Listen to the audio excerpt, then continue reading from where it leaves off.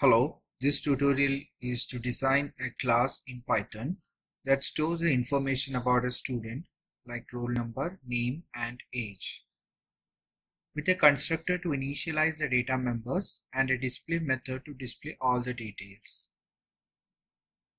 After that, we have to accept n number of students' details by using the objects and display all the details of the students in ascending order of names.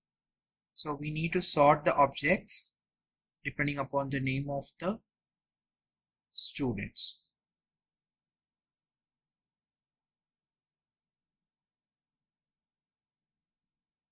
We create a class named student. A class in Python can be created by using the class keyword followed by the name of the class. Here we have used the name of the class as student. The class begins with a colon symbol. The constructor of a Python class is written with the name init. The constructor and the methods of a Python class.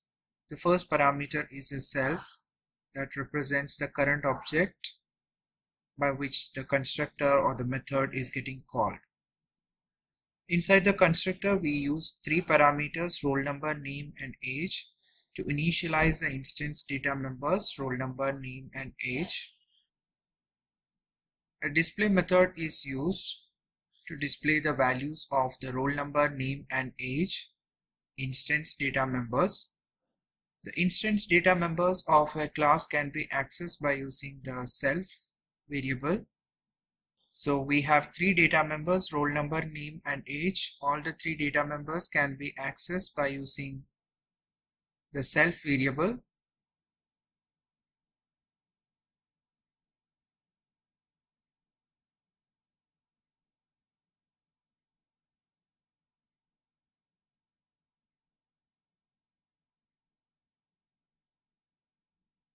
Outside the class, since we have to create number of objects for the student class, to store the student class object, we use a list.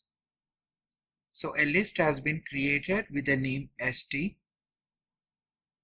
To accept the number of students, we use a variable n, and the value of n has been taken from the user.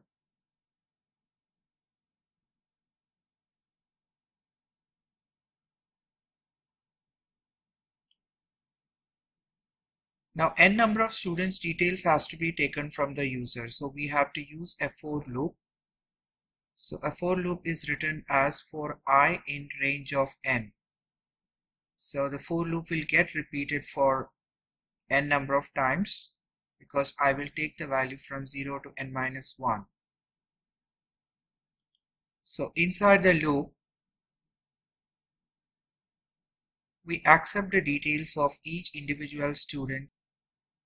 Like we take the roll number, name, and age from the user by using the input method.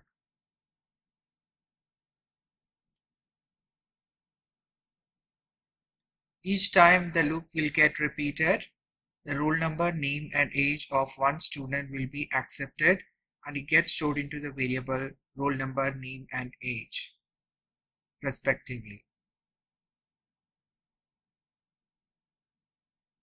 Once all the three values of a student has been accepted,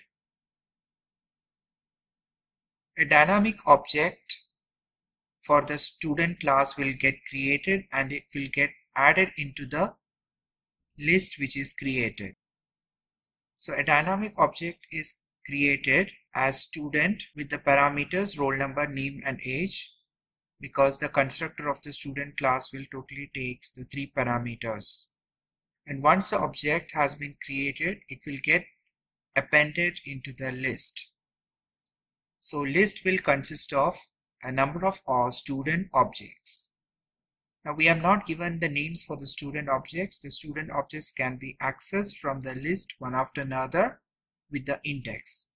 The index of 0 will be the object of the first student. Index of 1 will be the object of the second student from the list.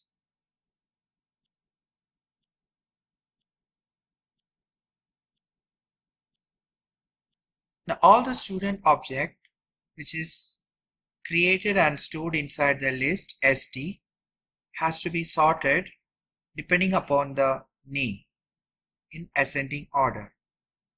For the purpose of sorting, we are using two different variables.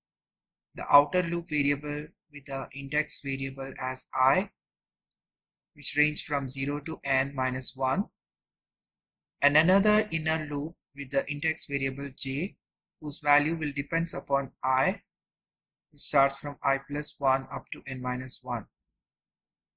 Each object's name will get compared with the upcoming object's name, like st of I dot name if it is greater than st of j dot name.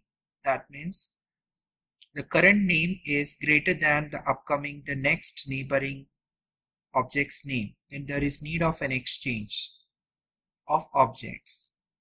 So the objects get exchanged between each other by using a temporary variable tmp. So st of I will get stored into tmp, and st of I will get replaced by st of j, and st of j will get later replaced by the temporary objects which is stored. So once this for loop will get repeated and execution is over, all the objects which is there in the list st will be ordered depending upon the ascending order of the names. So by using a for loop, the details of individual students can be displayed by calling the display method. So we use a for loop for displaying each individual student's details as sti.display. So here st is the list, and by using the index we can access individual objects of the student which is stored in the list.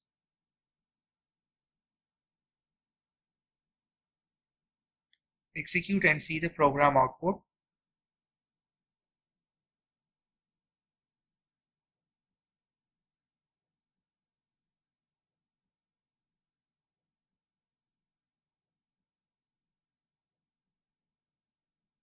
From the user, we accept 3 students' roll number, name and age.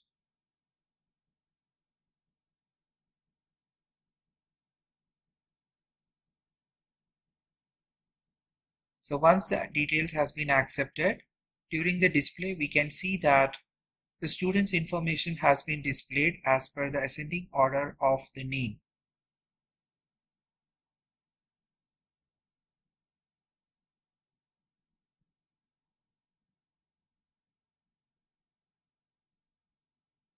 Thank you for watching this video.